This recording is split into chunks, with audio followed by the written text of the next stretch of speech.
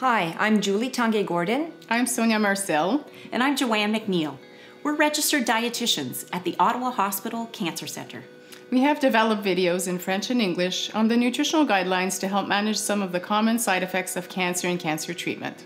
Remember, everyone is different. Follow the suggestions that feel right for you. Do you have a sore mouth and find chewing difficult? Do you have pain when swallowing? Do you feel like you have a lump in your throat or that your chest is burning when you swallow? In this video, we will review food options that would allow you to optimize your nutrition while managing swallowing and chewing difficulties.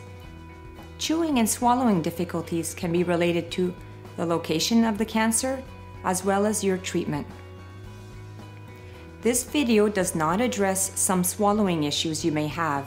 For example, if you have the sensation of food sticking at the base of your throat or in your esophagus, if you choke, gag, or cough when you attempt to swallow, if you have the sensation of food or fluids going up your nose or down your trachea, which is your windpipe, if you regurgitate your food after swallowing.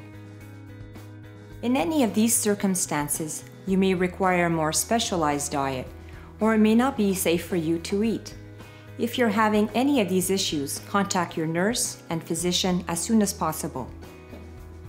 Chewing and swallowing difficulties are often temporary. However, it's important to keep well nourished to avoid dehydration and weight loss. Soft, moist foods are best tolerated.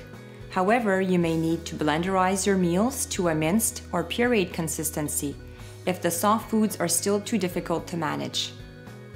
Here are some fast and easy meal and snack ideas.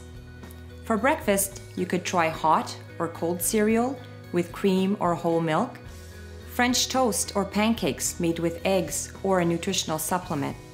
Top it with syrup and margarine or butter. If you like eggs, try them poached, scrambled, boiled, souffled, or in a quiche without the crust. Other breakfast options include custard, yogurt, or cottage cheese with low-acid fruits, such as bananas, pears, or melons. A milkshake with whole milk, yogurt, and low-acid fruits can also be an easy breakfast or snack alternative. For lunch or supper, you may wish to make soups, such as chowders, cream of vegetable soup, or pea and lentil soup. For extra nutrition, stir in an egg while heating the soup and top with shredded cheese.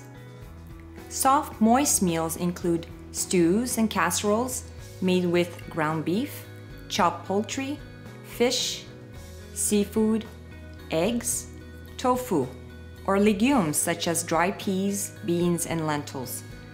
Other meal ideas include shepherd's pie, chicken a la king, chicken stroganoff, broccoli rice casserole, beans, macaroni and cheese, or noodles made with cheese sauce. For snacks or desserts, try milkshakes, yogurt or cottage cheese made with low-acid fruit, puddings, tiramisu, or crème caramel made with whole milk, cream, or a liquid nutritional supplement.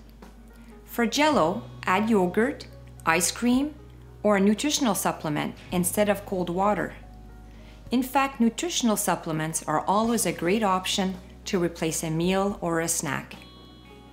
Some foods may be irritating.